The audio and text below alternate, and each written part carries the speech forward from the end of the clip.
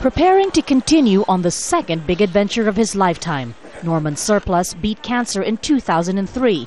Now, to raise cancer awareness, he's traveling around the world in this gyrocopter.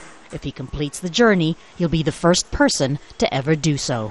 It would be nice to be able to use this flight to give people that hope that there's a guy who 7 years ago was in that position and now he's flying a little aircraft around the world.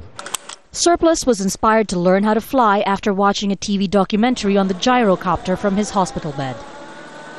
Smaller than a chopper, a gyrocopter uses only a third of the fuel. It can go as fast as 160 kilometers per hour and as high as 12,000 feet in the air. Surplus has already traveled through 16 countries. That took only 6 weeks. Flying, he says, is the easy part. The auto gyro has been stalled in the Philippines since May last year due to bad weather and bureaucracy problems in onward destinations. Quite often the countries won't have any rules written for this type of aircraft, and so they have to be creative and imaginative and try and work a system. But of course in rigid, tightly controlled aviation, being flexible like that is very, very difficult.